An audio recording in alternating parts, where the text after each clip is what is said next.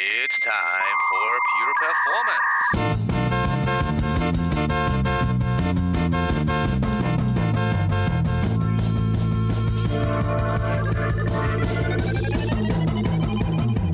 Get your stopwatches ready. It's time for Pure Performance with Andy Grabner and Brian Wilson.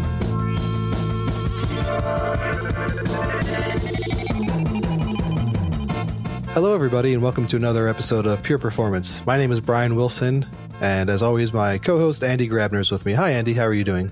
Not too bad, actually. Now talking into the right direction of the microphone, I believe people can actually hear me because that was my problem in the beginning. Yes, you're an audio, you're a performance genius, but not quite an audio maestro. Yeah, but getting there. You'll get there, Andy. Yeah, You'll get there. I think so You'll too. get there. Your voice, I got to just say, I love when I'm editing the shows, I love hearing you on the microphone instead of the headset. I'm sure the listeners do as well. So that's awesome. Yeah, I got the feedback from other listeners too that the audio quality definitely increased. They also said the quality of the content didn't get better, but at least the audio quality increased, right? Well, I think today's content will be very, very good because I think it's a very it's sort of a new topic, one we haven't really covered too much yet, and I think it could be confusing when you're first getting into it, depending on your level. Why don't you go ahead and introduce the topic and then introduce our guest, Mr. Grabner? Yeah, sure. I mean, first of all, I want to say thanks to the folks at Dev Experience in Romania who actually introduced or allowed me to get introduced to Matt Turner, our guest of today. I met him at Dev Experience in Iași, a city in the northeast of Romania, where he gave a talk on the life of a packet through Istio. Now, that was very interesting for me because I learned a hell of a lot about network basics and how routing works and how Istio works. And that's when I reached out to Matt after the talk and said, hey, there's so much you know. And then he told me a little bit about his background. But instead of me repeating all the stuff that he said, I just want to hand it over to Matt. And maybe, Matt, I know you should be with us right now online. And if you could, introduce yourself, your background, or what you've been doing, what you're doing right now. And then we want to learn more about service meshes, Istio, what else is out there, what people have to know in case they just get started on that topic. Sure. Yeah, I'm here. Pleasure to be with you. Can you hear me? Am I talking towards the right microphone? Yeah, it sounds good. I passed the first piece of expertise. As I say, it's a pleasure to be here. Thank you very much for having me. I met Andy in Iași, Romania at Dev Experience, which was a great little conference, actually. Lots of really, really good advanced talks. I actually sat in every session that I, apart from the one I was presenting, and it was, really informative. So that was a great place to be. I'm Matt Turner from London in the UK. I'm a software engineer and computer scientist by training. And I guess for the past sort of 5 years, I've always had an interest in systems. I've always been building servers and Raspberry Pis and stuff at home. That's, I guess, the hobby part of my experience with computers. And I guess about 5 years ago, this DevOps thing started to happen and the infrastructure and the platforms became more important. And I was like, oh, I know that stuff. I thought this was just, a nerdy hobby, but this is really relevant now. So I guess I kind of got into that. I did a bit of, old school orchestration and management of VMs, the early lift and shift to early cloud when that was OpenStack. And I've kind of followed the technology since then. So with Docker, with Kubernetes, and now with Istio and then the other service meshes, which are kind of at the forefront of the cloud native landscape. Cool. So, the service mesh, you just brought it up. And I think Brian actually, asked about this when we kind of prepared for that talk. Can you, give a quick one-on-one on service meshes and what problems we try to solve with it and how they work? Because I'm pretty sure, part of the audience obviously is aware of it, but just to level set everyone. Yeah, so I guess to turn to a service mesh by way of a problem, if you think originally that we would have a big monolith, right? A big hunk of software that was probably written in C++ or Java or PHP. And that could be millions of lines of code. And that thing, that thing worked. We became quite good at writing those. We have dependency injection systems. We have, modularization, modular loading. And we became good at avoiding common anti-patterns, things like inversion of control. But ultimately, all of your code was hosted in one big blob, and it ran in one big process. So although you might have, a domain-driven design aggregate that was almost a sort of separate little piece of software to another part of the system, to a different namespace, where one wanted to call another, that would just be a function call, right? And any computer science 101 course will tell you, how arguments are actually passed sort of in registers on the CPU. So that was really simple and really fast, and that never failed. But then our systems got bigger and bigger. We needed more and more scale. And we broke that monolith up right into microservices. And obviously there's a bunch of other reasons for that. I guess I don't need to explain microservices. You can then release every service independently and whatever else. But there was a tendency to take this monolith and to split it into all these pieces and run each one in a separate container without really fundamentally changing the way that the system worked and the way that communications across these boundaries happened. So what you ended up with was, to give it a glib name, a distributed monolith. So you had all the same code as before, with all the same failure cases that you could have before, but now things that were previously a function call just between one class and another that could never fail, now could, because they're going across a network, and Kubernetes might have these two containers on different sides of the planet. So we needed to cope with that. We needed to add a bunch of resiliency to cope with this distributed system that we'd now built. So the early attempts at this were libraries like Hystrix and Finnegal from the Netflix open source stack that people have probably heard of. And they gave your applications facilities on a sort of an RPC call, like backoffs, like retries, like circuit breakers, timeouts with defaults, that kind of thing. So all of these functions mitigated the fact that a network call now might be unreliable. But they were in process. You downloaded a library, you added it to your Maven config, and that was a big hunk of code in each and every copy of the microservice. And you needed to upgrade it, and you need to do a rolling upgrade, a rolling update of your 1,000 lines of microservice business logic every time this 100,000 lines of Hystrix changed. So what a service mesh does is it takes that functionality, it takes those concepts, and it moves them completely away from your application. It moves them out of the process altogether. So you can imagine if you need these kind of retries and timeouts, then you might use a sort of advanced HTTP client on the one side, and you may use you'd set up an HTTP reverse proxy on the other side, like an Nginx. You think your API gateway has a lot of these functions for you.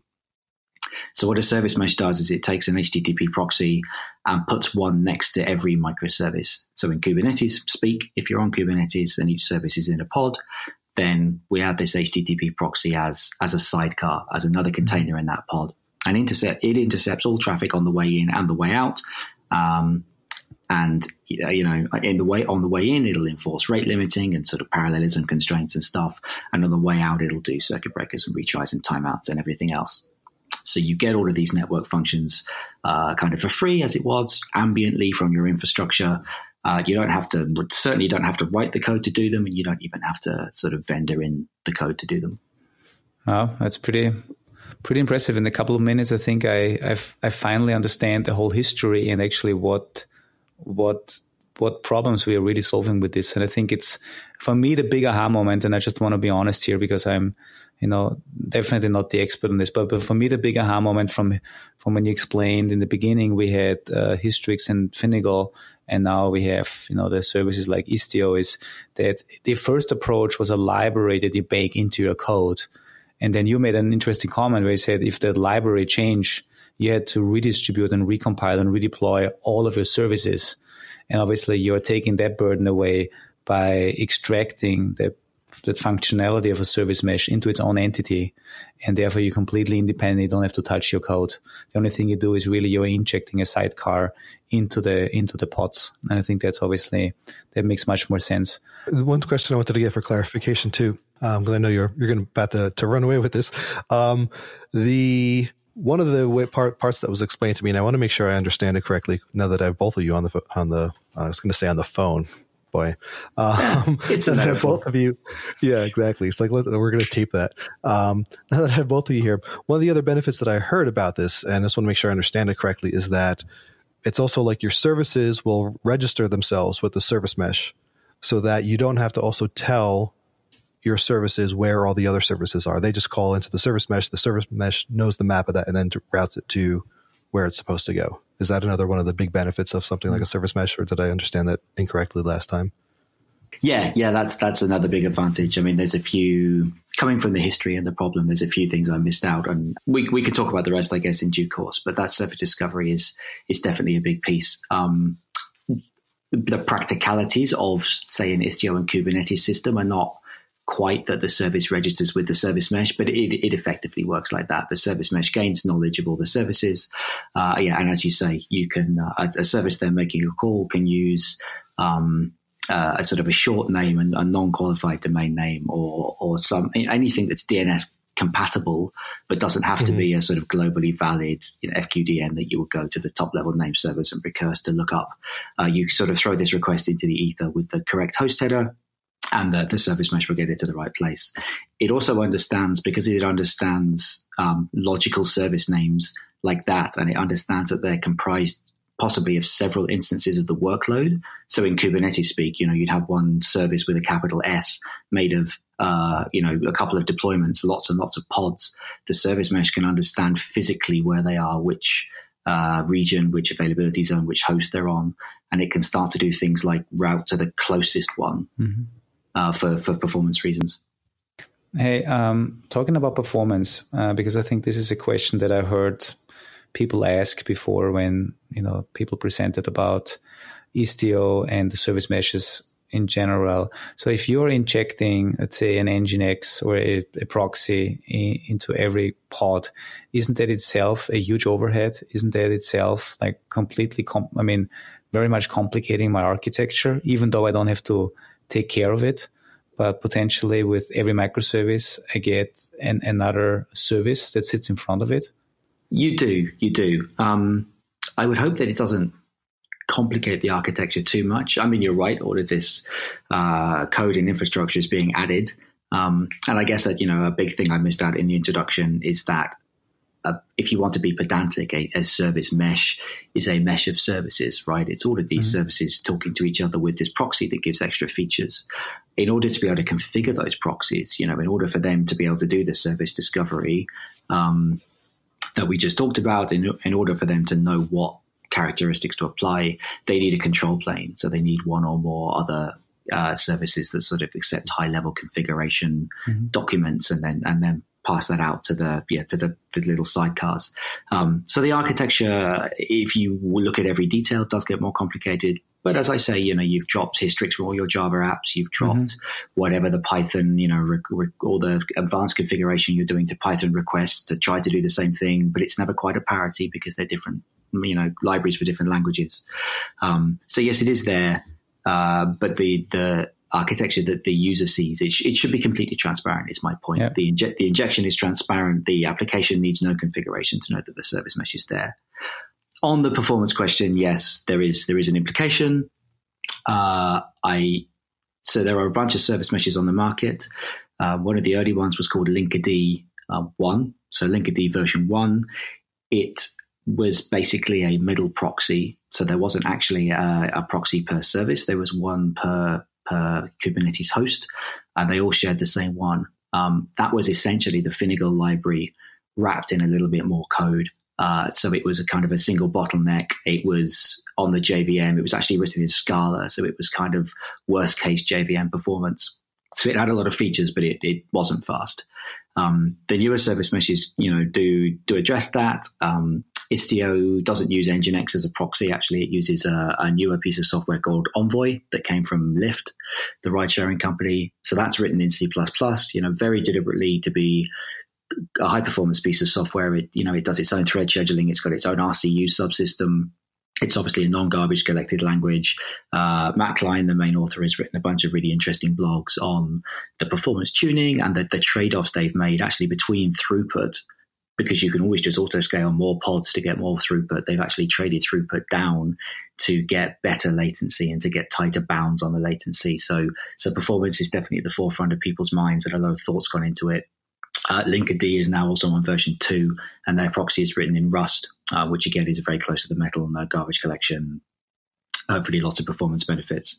But it can't be avoided. We did some empirical measurements sort of 9 months ago. And take this with a pinch of salt because there's 1,000 variables in an experiment like this, but saw about 2 milliseconds per service being added. So 1 millisecond for an Istio system, 1 millisecond roughly to traverse Envoy, the proxy itself, and actually 1 millisecond jumping into the kernel and out again a few times to jump through all the IP tables rules that do the interception, because that interception is transparent. Now, you can mitigate that by telling your application about the sidecar, having it send traffic directly there. Then you don't have as many context switches into sort of IP tables and back. But yeah, there will always be a performance hit. If you're trying to do high frequency trading, maybe it's not acceptable for you. But for most other applications, I'd hope it's just a blip in human time. Yeah, I mean, there's always the idea of you can't get something for nothing, right? And it's always the trade-off. One question about the performance, the overhead thing, though. I don't know if you saw this. I came across this actually not very long ago because it came out in April. It was an article by this guy, Michael Kipper, where he benchmarked Istio and Linkerd CPU. And he found, not on response time, but I think Envoy was about 50% higher in CPU utilization than Linkerd. I don't know if you saw that or not, but it's just kind of interesting. But again, that's not necessarily impacting your application. That's more the service mesh usage. But yeah, there's always going to be trade-offs, right? And I think that's the thing. And you have to look at what those trade-offs are for what you're getting. If you're going to go back to managing all those communications manually, now you're paying for all these people to be able to know it, track it, and be able to keep that configuration up and running, and maybe even have software failures because it's not maintained, versus suffering 1 or 2 milliseconds extra on a transaction, which is really, as you said, a blip. So yeah, exactly. And what is the cost of of a code path traversing, a thread on your CPU traversing all the way through Hystrix, which you can now remove? I think the answer is admit to yourself that you're never going to get a free lunch. Work out what your actual requirements are and just test it. Yeah, I've been following Michael's stuff. I'm a big fan. He did that initial work, and then he did something more recently, actually, at higher scale, a much higher load, and actually it tipped. I actually thought he found that Envoy was quicker in the first set of experiments, but then under a lot of load, it was Linkerd or something. I can't remember, but he's found some very interesting stuff. He's very methodical about his sort of experimental conditions. If they exactly match your environment, then that's great. If not, they're just an indication. Spin up your own load test, work it out, and then exactly as you say, go and look at what your business value is from this. Go and look at what the opportunity cost is of not doing this. Look at how much it costs the people. All of these other questions that should factor into a big tech decision like this. Yeah, and you are right. He did come up with the follow-up on May 8th, so definitely. Hey, so quick question here. You mentioned Envoy. So, and obviously if you Google or Bing or whatever search engine you prefer, if you look for, let's say, Istio architecture, there's a lot of great overview pictures. And I know Matt will add these to the links for the podcast proceedings. You have a lot of lectures out there and articles that you did and presentations on Istio and for beginners to advanced people. But if you look at the architecture, then you see Envoy being obviously injected into the pods as a proxy to intercept all the traffic. Now, you mentioned earlier there's a control plane kind of on top of it. And could you explain a little bit more about what makes up the control plane so people are a little bit more aware of when they hear things like pilot, mixer, and authenticator? Yeah, so I guess what I'll talk about is Istio in the setting of running in a Kubernetes cluster, because that's almost always what's written about, almost always how it's used.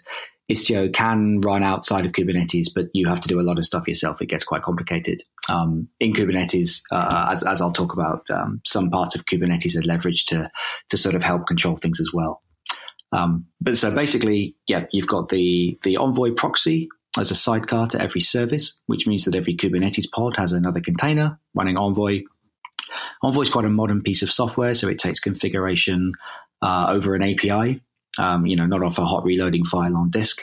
So Envoy is a nice little thing that's sitting there waiting to be configured, but something needs to tell it what to do. And you don't want that to be you, because it would be super complicated. So there's this control plane with which you interact, and you give it higher level configuration, and it tells all the envoys what to do. So there are sort of 3 or 4 components, 5, 6, depends how you want to look at it. But the 3 major ones, the first one is this thing called Pilot. Pilot is basically the configuration system, the sort of configuration compiler, if you like. So if I want Istio to implement a fault injection 10% 500s, right, for chaos, then I write a YAML file, looks a lot like a Kubernetes YAML file. I write an Istio YAML file to an Istio schema that tells Istio that I want a fault injection and the return code should be 500 and it should be 10% at the time or whatever. I submit that to Istio.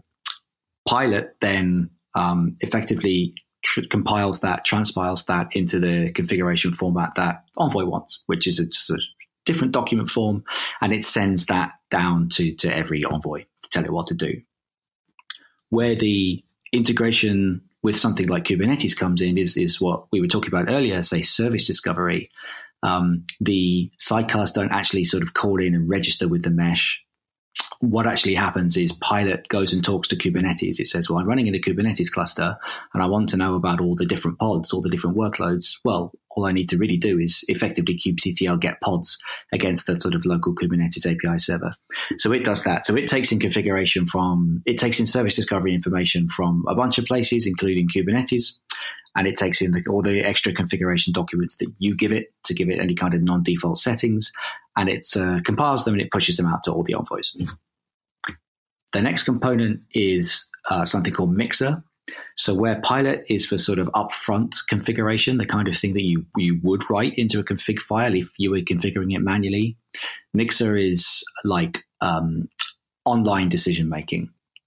So say I've got a rate limit. Say I've got 3 copies of the pod for service A, and I want 1,000 QPS rate limit across all of them because maybe they all call off to the same database behind the scenes. So I can scale to as many as I want, but that doesn't help the bottleneck in my system, which is this one database. So I can have 1 or 3 or 5,000 copies of the service A pod, and they only really can take 1,000 QPS between them because each time I touch one, it calls the database. Say. That kind of rate limit can't be pre-programmed into a configuration file. Each Envoy could get configuration saying, well, your local rate limit is 1,000. But if you want that kind of global coordination, then you need effectively a global counter, right? A global histogram bucket. So that's the kind of thing that Mixer provides. So there's a very tight communication loop between the Envoys and Mixer. So for something like a rate limit or for whitelist, blacklist policy, every time there's a request, the Envoy sidecar will call to Mixer and say, hey, is this okay? And Mixer will check its rate limit bucket or its up-to-date policy list or something, and it'll give a reply. The other, I guess, fairly big feature that I missed out in the introduction to Istio is the observatory, the telemetry that you get for free. So because all of these proxies are on the wire and they're handling, actually passing through every network transaction, they can produce a log at each one, and they can produce metrics about all of the different characteristics and all of the rates. They can produce trace spans if trace headers are being propagated. Again, all of that stuff that you'd have to import like a Zipkin or a Jaeger client library to do, and then wire up your web frameworks logging and all of that stuff. If you've got this proxy on this universal proxy on the wire next to everything, Istio can totally do that for free. And the way that works is through Mixer. So Envoy tells Mixer sort of the raw, it basically sends it the headers of the transaction that's gone through. And then Mixer will send that. Mixer is configurable. So you can say, all right, I've got a Prometheus server over there and an older Graphite server over there. Both of those want metrics. And my logging server is Elasticstash over there. And so forth. So that's what Mixer does. It's a central aggregation point for sort of real-time policy and for observability. The next major component is a thing called Citadel. So that deals with the security. The Istio sidecars can give you mutual TLS between all your pods. So if you think about a normal microservices setup, you tend to either not do TLS, you just do an HTTP, plain HTTP call between pods. And you sort of make an argument about defense in depth, saying, well, I'm in a Kubernetes overlay network in a VPC, it's fine. But MTLS certainly doesn't hurt. Or you would do TLS by giving Netty some certificates, and maybe you get one-way TLS, and you kind of bake these things in when you build the application, and they expire after a year and they never get rotated. All of those are sort of bad security practices. So Istio can set up the TLS tunnels for you. mutual TLS, so a verification of both ends, short-lived certificates that are regularly cycled. All of this stuff is totally possible manually, right? You just have to write the code. So Istio's done that for you, and Citadel is the component that mints those certificates and issues them or rotates them. Those are there's another couple of things that are sort of down in the weeds of making the system work. They're probably not that important. I guess the only other thing I'd mention is the sidecar injector. So this isn't really an Istio component. This is leaning on a Kubernetes feature, a mutating webhook admission controller. If anybody's familiar with those, which basically says, again, that the developer experience gets to be better. So as a developer or an operator, I write a Kubernetes YAML file saying this is my deployment and all of my pods have one container in them, which is my application code. You don't mention the sidecar. You don't have to know it's going to be there. And when that YAML document is submitted to the Kubernetes API server, this mutating webhook admission controller modifies that document and says, I'm going to add another container to the containers list in the pod spec, which is the Istio sidecar container. And as I say, that's free and that's transparent, and that's done on a Kubernetes system by Istio hooking this powerful Kubernetes feature. Pretty cool. Hey, Matt, thank you so much for the overview. I mean, that was, I think, actually, at least for me, I mean, also looking at the architectural diagrams, I suggest people that are listening to this and maybe listening to this again, just open up the architectural diagram because it really makes a lot of sense the way you explain it. I also like a lot, the flexibility that Mixer gives you, and obviously then implementing or enabling a lot of the features I think we all need to think about when in large distributed systems, everything that around traffic control, as you said earlier, enforcing rate limits and all that stuff. Now, we didn't just introduce or invite you just to give a quick overview of Istio. I think I also want to learn from you, especially with the work you do right now, because I think you help organizations, with Istio and with microservice architectures. Can you maybe give us a little insight in what are people struggling with? What are the problems people face? What should people, be aware of when they go down that road of a service mesh, or in particular with Istio? Why would they also maybe reach out to you again and ask for more from a feedback? Yeah, it's an interesting question. So briefly, what I do is I'm CTO at a cloud-native consultancy in London called Native Wave. And as you say, what we do is we help organizations that are looking to become cloud-native. So organizations that are looking to take whatever software stack they've got and move it to a public cloud. And the reasons they do that are varied, but they're always looking to get hold of at least one of the advantages of public cloud and cloud native computing, right? That we all know about. The thing is, it's very complicated. There's a lot of it. I mean, if you've seen the sort of CNCF landscape map recently, it's now you can't read the logos on one page. There's so much there. So people have kind of been tuned in for the last few years. They've heard that there are all these massive advantages, and we've just talked about what Istio can do. And I think it's got a bunch of great features that people will benefit from.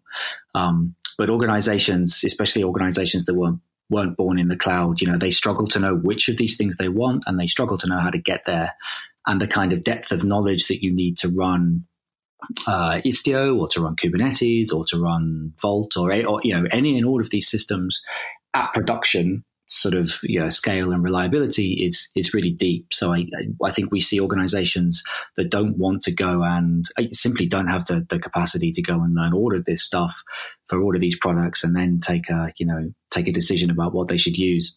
So it's okay for me to go to a conference and say you should use Istio, it's great, but that means that you in order to know that it's doing the right thing and not breaking your application, you need the monitoring set up properly, right?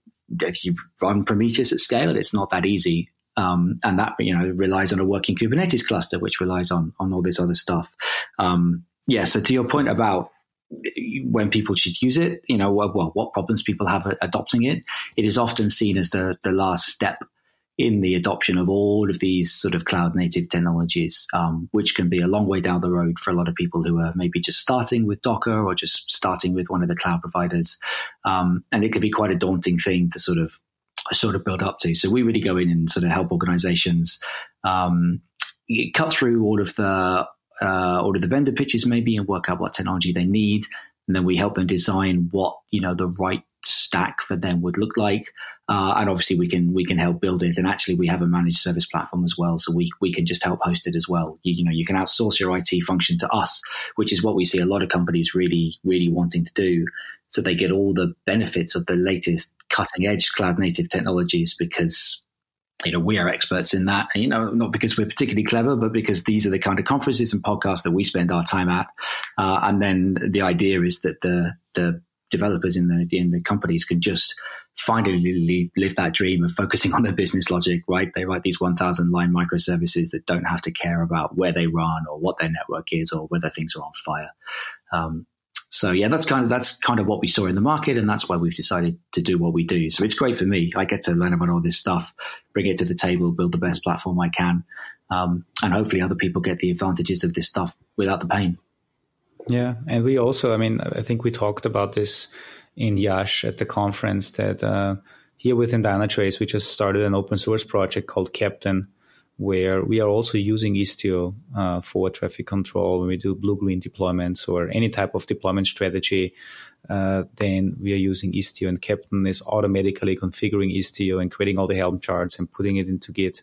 So there's also a lot of lessons learned when we played around with this latest and greatest technology. And really our hope is to provide a platform that really allows these teams and organizations to really, let's say, benefit from what cloud native promises, which is focus on your code, write your microservice, deploy it, and let the cloud native frameworks that are out there, handle all the tough work, whether it's traffic routing, whether it is the different type of deployment models, whether it's scaling up, scaling down, and things like that.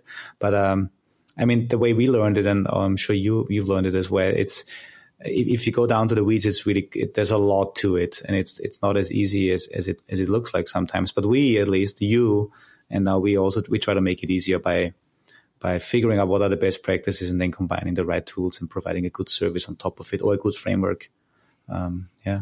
Yeah, I hope so. And everybody has their specialism, right? I'm sure you learned a lot about Istio, a lot more than you claim to know. I'm sure you know loads from writing Captain, because obviously it has to lean heavily on Istio. Oh, I'm super, super excited about the Captain project. I think it's great. I think it's almost the last missing piece on top of that stack that we've been talking about, right? That actually gives developers an interface where they can do what they want, which is, here are the 3 versions of my software that I care about at the moment. I want an A/B test between this, and I want an automatic rollback if it blows up during the middle of the night, right? So Istio provides all of the primitives for that. But again, you'd be sitting there pushing a lot of configuration documents, even at Istio's level of abstraction, if you wanted to do that. So I'm super excited about Captain bringing that to the table and automating it.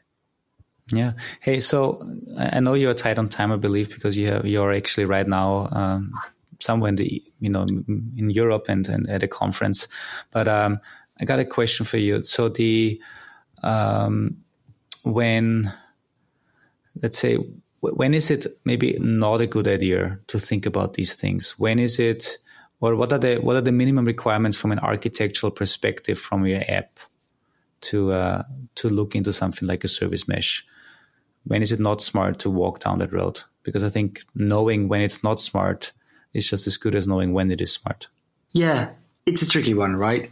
I guess I would say, don't do science projects. Don't over-engineer more than you need to. A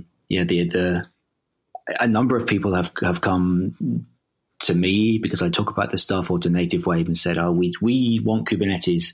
Can you help?" And I've said, "Why?" And they said, "Oh, well, because I've heard of it. And it's got all these advantages and all these features." And I say, "Right, how many services you've got?" "Oh, 3. Okay. And what kind of load are you at?" "Oh, you're pre-release." Okay. So actually, a Docker Compose file would be just fine. Right. And you use 2 EC2 instances. So you've got a backup. It's certainly not perfect. We could all sit here and pick holes in that all day, but it's going to work, and it's going to work at that scale, and it's going to be totally good enough. The opportunity cost of sitting down for 9 months and building a perfect platform is 9 months where you're not writing your application code, where you're not going to market and getting feedback and raising funding and all of that good stuff. So I think don't build, as ever, don't build more than you need. the thing about service meshes is they are really useful. I wouldn't necessarily go multi-region in your cloud provider or even go to Kubernetes until it's ready, until you've got time. I wouldn't even necessarily do microservices until you really have a need, and until you actually do have sort of real scale or real, development velocity problems. And as I said at the beginning, we are actually quite good at, our IDEs and our tools and our frameworks make us quite good at writing fairly large pieces of code. But if you are going to be calling across a network, I really do think you need these kind of features. Now, if you're in one language, you could use an in-process library. There are libraries for Go and for Python and other languages like that. If you're starting from scratch, right, if you're sort of born in the cloud, then I would actually be really tempted to get a managed Kubernetes cluster. It's a folly to run Kubernetes yourself. I don't know why anybody does, but get a managed Kubernetes cluster, install Istio or Linkerd 2 into it. It's really quite simple these days. Turn the chaos on from day one. So turn Chaos Cube on and turn the Istio stuff on from day one. Do software development properly, do continuous delivery from day one under these simulated conditions of chaos, and then everything will be lovely. And I really would go to a service mesh quite early if you're starting from scratch. I just think they're so valuable. The one thing that does put people off is they build on top of this other stack of stuff that you need, which I admit is a problem. I don't have a perfect solution for it other than to say that now, getting a managed Kubernetes cluster on sort of one of the major cloud providers is really a case of a few clicks. So hopefully it's not that hard. As for when not to do it, if you have a big brownfield legacy site, trying to shove one of these things in may cause you a bit of pain. It may not be what you need right now. Istio has a bunch of ways to mitigate that. You can turn it on sort of Kubernetes namespace by Kubernetes namespace.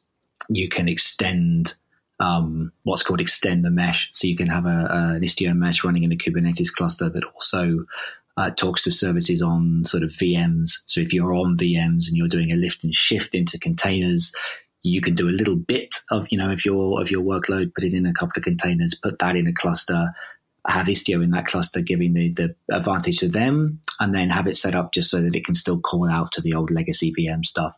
So there's ways to migrate incrementally.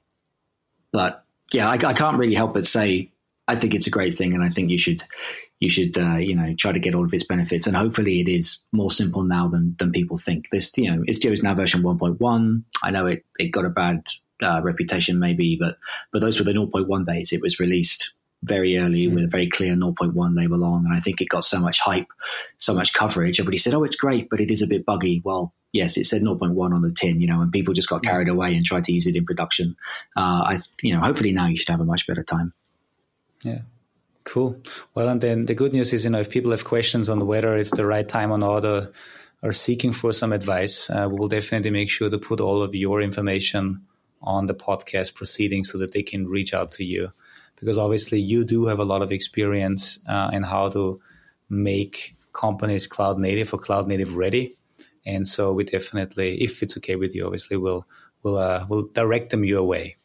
Yeah, please. I mean, I'm personally always happy to have my opinions challenged and have debates with people and learn new information. So come find me on Twitter. I'm sure you'll put that information up. And yeah, native wave can help at a company level as well. Yeah, perfect. Brian, is there anything else from your end? No, I think it might be time to go ahead and some of the good old summarator. Do it now. So, folks, what I've learned today, there's obviously a whole lot to Istio. What helped me in the explanation from Matt, which was phenomenal, explain the different pieces of the architecture, is just look at the architectural diagram, see what Envoy is doing as the proxy that sits in front of all of your services, and then the control plane on top, which makes sure to propagate the configuration to the envoys, the mixer that is doing all the telemetry and then is doing real-time configuration changes and traffic changes, and then also Citadel, which is one of the components for secure communication, and I'm sure a lot of other things too. But Matt, I think this was extremely useful for me, and also thanks for answering the questions on when it might not be the right time, because we want to educate people on new technology, but we also want to make sure they understand when it might not be the right time. And if they're still uncertain, then obviously we will direct them to some of the material that you put out there, and also make sure that people know where to find you. I know you are traveling the world for different conferences. We met in Romania. I know you are in Barcelona at KubeCon, and I think there's other things coming up. By the time that this airs, it's going to be July. And I know you enjoy probably a nice quiet summer, but in case, we have people that want to reach out to you and disturb your summer, we'll again still send them your way. Yeah, I think luckily I'll have conference season all came at once this year. I think luckily I'll have safely got back to London before this airs, so nobody can find me. But no, of course, reach out online instead. But hopefully this kind of, I love talking about this stuff. I find it super interesting. And I like to, as much as Native Wave would like to help people, work out whether this stuff is right for them and implement it. I think, a lot of it just comes down to education. If you understand the systems, what they're trying to do and how they work, then you can make an informed decision yourself as to whether it sounds right for you, now. So which is why I kind of go around talking about this stuff. Yeah. Well, yeah. And in terms of people finding you, when Andy said we're going to put where people can contact you, he did mean, your home address, when you're going to be, when you're typically on the tube and all that. So, yep. Come find me on the bank branch of the Northern Line, 8:30 a.m. every day. If you can elbow your way through the crowds, I'm the guy in a Kubernetes t-shirt. Yeah, exactly.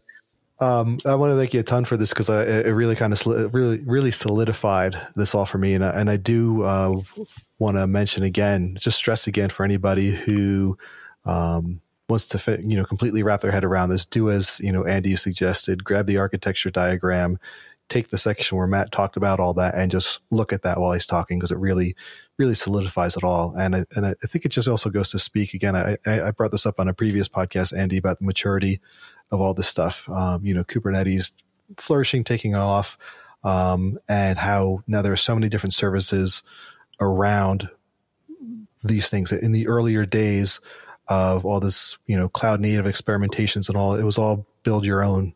And you had to find the time to do it all yourself as well. But as you say, Matt, even your organization, there are services now around it. There are a lot of services around so many of these different aspects of it. It's really, really cool to see how mature this has become in so few years. So it's exciting times, I think. Yeah, and I could talk all day about how Istio can do protocol translation on the wire and transparent database sharding and all of these things. And I think the technology's always been there, and people are just thinking of novel ways to use it. I don't think service meshes were ever designed to be transparent database sharding systems, but actually if you think about it and you know how it works, you can totally make it do that. So I don't know whether anybody on the Istio team saw that coming 2 years ago, but it's a thing. So I think we're really just getting started with this kind of technology. It's super exciting. For me, it sounds you're just introducing the next podcast. Oh, I signed up. Yeah, I think you are. We haven't mentioned it in a while, but we used to have a running competition on repeat guests. I think the most we got up to was 3 or 4, I forget. But we just too late to join the challenge. Yeah. Well, exactly. Well, there's a bunch more stuff where it came from. So awesome. Let's see what people want to hear about. I'd be really interested to see the feedback on this session. Yeah.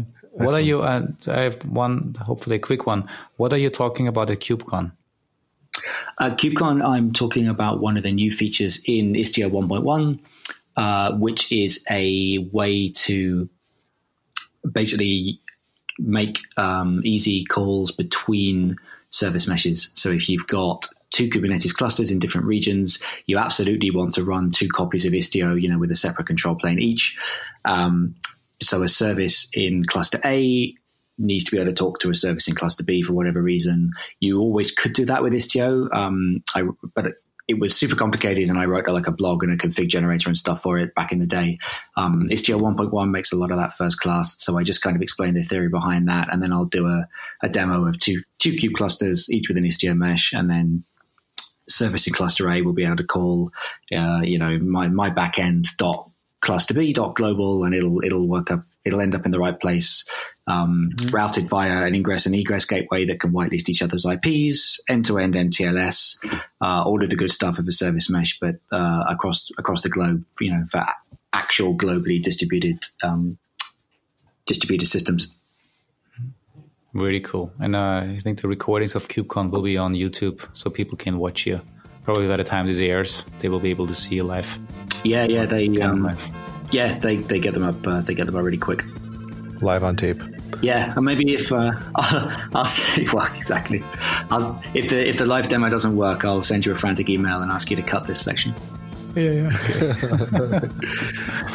All right. Well, thank you so much again, and enjoy wherever you are right now. I know it's evening for you. It is. I want to say I'm in Vilnius, Lithuania. It's my first time here, and it's really nice. So I just wanted to plug Vilnius. Thanks to all the people in bars and restaurants who've been friendly to me. It's a nice place. Speaking of feedback, we would love to have Matt back on. We can have him back with or without feedback. But if any of our listeners have any feedback or other Istio topics they would like him to explore with us, please let us know. You can tweet us at pure_DT or send an old-fashioned email at pureperformance@dynatrace.com. Matt, thank you so very much. Andy, great to be on with you as always. Thanks for having me. Thank you, everybody.